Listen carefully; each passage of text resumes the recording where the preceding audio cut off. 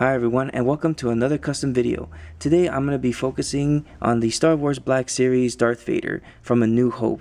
Now this action figure is actually one of my favorite figures of the line, and I believe to be one of the best Darth Vader figures out there. If you're looking at something in terms of cost, it is the best affordable Darth Vader out there, and there are other figures of different lines from imports that are making also 6-inch figures of the Darth Vader action figure.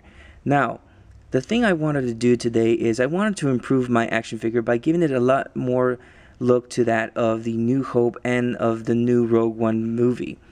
Now, a while back, Medicom Mayfix came out with their new Darth Vader figure based off the Rogue One movie, and what it did sport, which really caught my eye, was that it had red lenses in the helmet that gave it sort of that look from that movie and of the New Hope. Now today I wanted to try and see if I can put my hand on making red lenses for my figure so that way it looks a little bit more accurate to the movies and a lot more menacing, as you can see red lenses instead of just this brown paint that was used originally from Hasbro. Now taking a look at the head sculpt right here, you can see that this helmet from the Darth Vader is really great and almost accurate to that of the film. In fact, it's actually my favorite head sculpt of all the figures that's come out. Now looking at it, you can see that it has really good painting on it, at least in terms of the silver and grayness all over the helmet, which is supposed to be there from the movie. But yet the lenses on this is very dark brown, and it also did come out originally with a lighter brown that was packaged within 40th anniversary figures.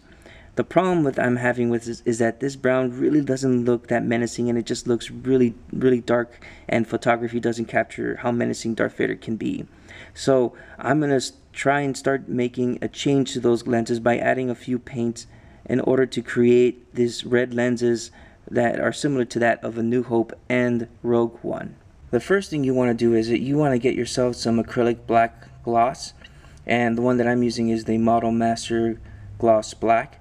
It's a good acrylic paint, and you're going to use a very tiny brush, and you're going to use the paint and put the paint all over the lenses on the eyes of the Darth Vader mask.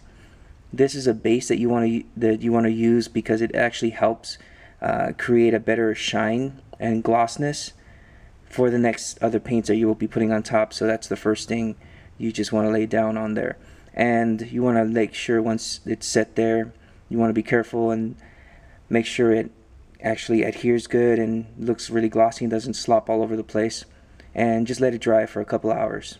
Once you have allowed the black gloss to dry, the next step is you want to get yourself an acrylic silver paint.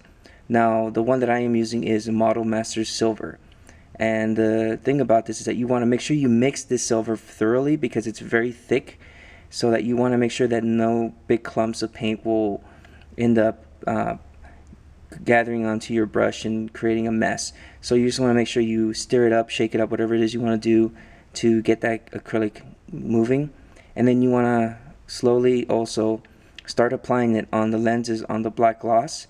And this is where the black gloss helps because it allows the silver to actually shine and pop more. Instead of just putting silver by itself, you use a black gloss to allow it to give it a better shine. And now for the final step. What you're going to do now is that once you've allowed the silver to dry up on the helmet right here, you want to make sure you give it a good amount of time. I would say a good couple hours to really dry and adhere. The next thing you want to do is now you're going to create a certain paint color to give the effect of red lenses. Now the two paints that you're going to be using for this process is that you're going to use, again, gloss black, and you're going to use a transparent red acrylic paint. These are both also from Model Masters, and they will be used to mix together to create a certain type of red lens effect that will be put onto the lenses of the Darth Vader helmet. Now here I have the transparent red paint and the gloss black. I placed it on a nice little wax paper to help me mix together the paints.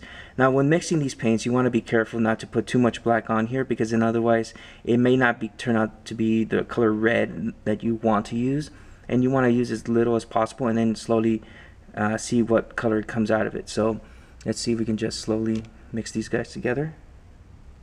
So a little bit of black right there, and just mix. So you can see it's really changing the color really fast, but I think that's actually the color I want. It's not too bad. It looks dark right here, but that's only because it's very thick, but because of the clear red, it'll actually create a clearness on the helmet. So that's not too bad right there. May look a little dark on camera, but I can tell you with my eyes it looks actually pretty good. Alright, so let's see if we can start putting this onto the Vader helmet. Alright, so I have the Vader helmet right here. I got myself a very tiny brush again, and I'm just going to slowly grab some paint and start to put it on. And I apologize if this isn't the best video. I'm trying to see if it focuses before I put it on. You just want to slightly do it. So you can see it is looking really red. But it's okay if it's not as dark as you want it, because that's you can actually add more paint later. Right now, let's just do that. Get a little bit more paint. And then just add it over here.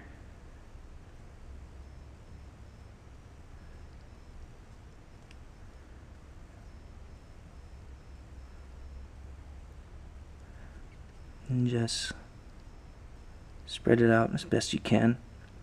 Sometimes using a little bit of a paint thinner can help you create a much smoother application. Just don't use too much of the paint thinner, otherwise it'll run too much and it'll just look odd. But so far it looks okay. It's a little too red for me, so that's why we still have a little bit of the black. We'll just dunk the black and then mix a little bit more. And hopefully, okay, that's not bad. So as you can see, the silver helps create this look as though, you know, it's very like popping, the light reflecting from the exterior lighting. So here I already have a little bit of the black paint added more to the red. I'm hoping it's going to look a little bit better. Let's try that out for the second coat. It's a little bit darker, which is nice. The application is very hard. But like I said, you don't want to let this thing dry too much, because once it dries, it creates a very thick paint on there. And so paint thinner helps a lot. So as you can see, the effect is getting there to the point that I like. Like I said, you want to make sure when you apply this, I don't want to say rush yourself, but I do want you to make sure that you don't allow the paint to thicken, because it did thicken on this eye right here. I'm not sure you can tell, but I have a few lumps of paint, which I'm not very happy with, but the effect is actually looking really good. So I'm going to try it one more time. So, and as you can see, I added one more little layer of paint to try to make it a little bit darker. And I'm not sure if you can tell, but I do have a lot of like paint thickness in the lenses. It doesn't look as great as I hoped it would, but the effect does look better. It makes it look as though those are lenses right there on the helmet, similar to that of his New Hope appearance. So I'm just going to let this guy dry off a little bit and see how it looks like on the figure. And finally, this is the end result of all the paint work gone into the lenses, and I gotta tell you, it looks really, really good. I'm really happy with the way it turned out.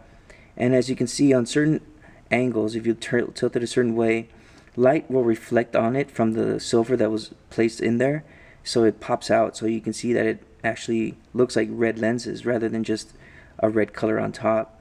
So it looks really cool.